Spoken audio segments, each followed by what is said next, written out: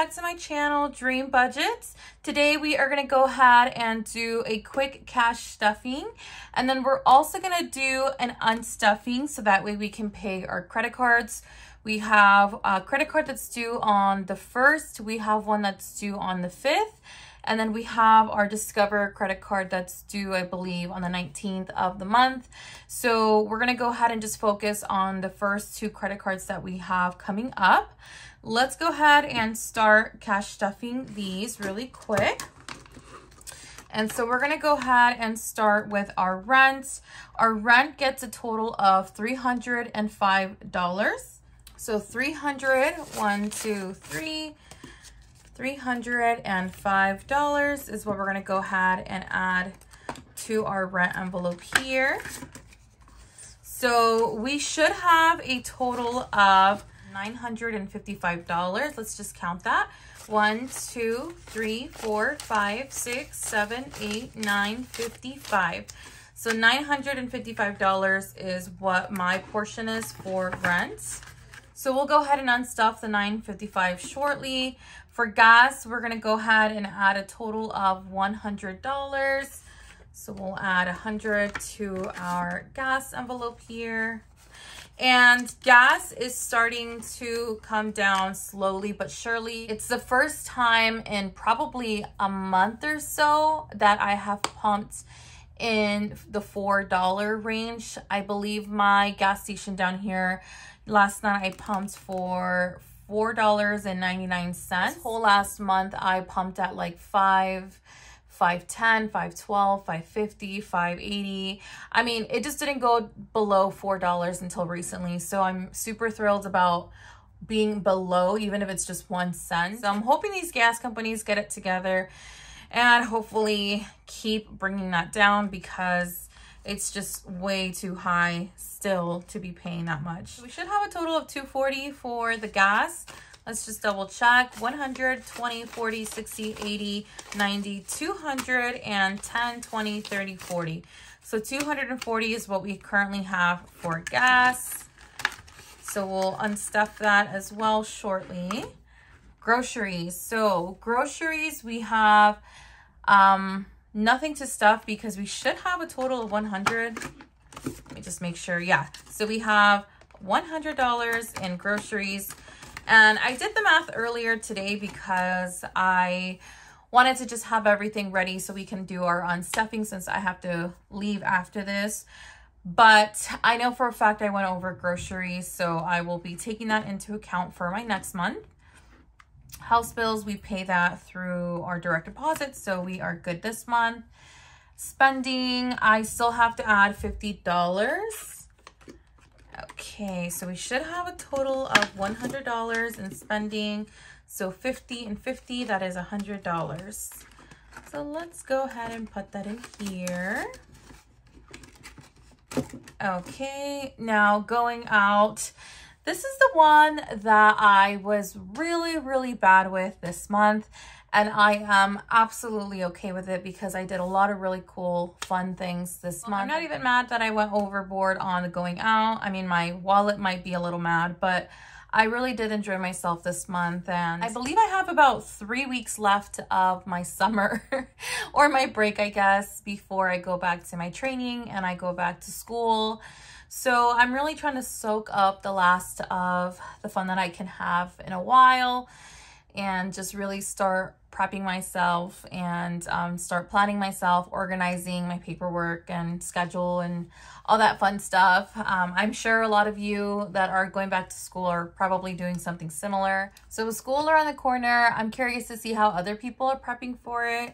Do you all go ahead and also plan out like your calendar? Do you have like a to-do list? Are there any tips that you want to give me to go back to school? I'm going to be having such a tight schedule that I am a little nervous about falling behind on other areas. So it is what it is. We will hopefully figure it out as we go, like we always do. I need to add $100, which is my last $100 bill in here. So now I have 100, 250, and 300.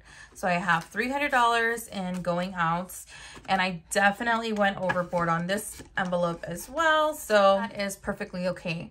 So now that we have all our envelopes stuffed here, what I want to do is I want to go ahead and go through the unstuffing. Okay, so what we're going to go ahead and do is start our unstuffing. And we're going to start with our rent, and that is $955. So that's just going to go back to the bank, and we will deposit that for our rent this month. So $955. And what I'm going to do is I'm going to go ahead and screen record so that way you all can kind of see this next section here, which is my monthly expense tracker. So I will prop up the screen of my monthly expense tracker so that way you all can kind of see. I divide up each card that I have, and then I go through and I total the amounts for each category, but I'm also double checking that the amounts with the credit card balances are adding up. So we already went ahead and did all of these. So I'm just going to go ahead and mark them so that I know. These two, credit card number 1 and 2, are the ones that are due in the next few days. So we're going to go ahead and take care of those. Our Discover credit card, what we have so far is just $1 because of my iCloud that I have. So we don't have to worry about that. Let's go ahead and go down here. And these are the full amounts that we are totaling. So for gas, we know we have to pay $142 with 57 cents. So we're doing 100 and we're doing 40 and 2 with 50 cents. I don't know that I want to do a whole $10 for 257. So I'm just going to go ahead and use my buffer in my bank. I have like $100 buffer. So I will just use $140 and we'll use the buffer money to go ahead and do that. So we're going to go ahead and check that. And now we see that we're going to go down to our groceries. And for groceries, we technically have $201 with 9 cents, but $50 of that was actually my spending when I bought my air fryer this month. So really we have $151 with 9 cents. And I know I don't have enough for groceries. This is the one that I was saying that I went over. I only have $100. So we're gonna put these $100. We'll figure out where we take those extra $50. But right now I'm only putting $100 in here. And we still have $51 with 9 cents to take out of one of these fun envelopes. Okay, so for house bills, we're not doing anything. For spending, so for spending, we do have $50 to get out of here because we bought our air fryer. So $50 is gonna go in here. And what's also gonna go in here is the other $50 bill, because remember, we are short, $51 short. So we're adding the whole $100 spending. And we will use our buffer to get rid of that $1.09. So now we have those two categories done. Now, the next category on here is going out. And going out, I believe we only had, I think it was, yeah, it was $300. So guess what? We went over on that as well. So we have for a fact $300 in here, right? $300. And let's just go ahead and put that in here. We have $300. Now, what we need is $51 with 91 cents.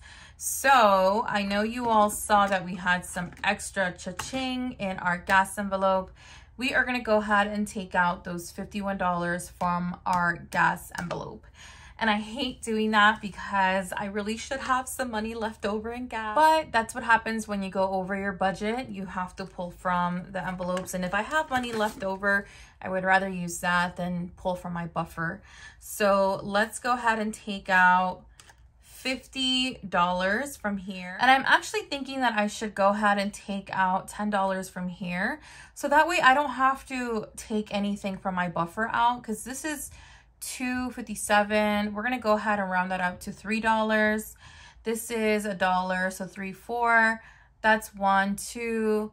Yeah, that's 6. Yeah, I'm gonna go ahead and just take out another $10 bill, and that way we're not having to take any money from our buffer here. So let me go ahead and just fix these bills. Perfect.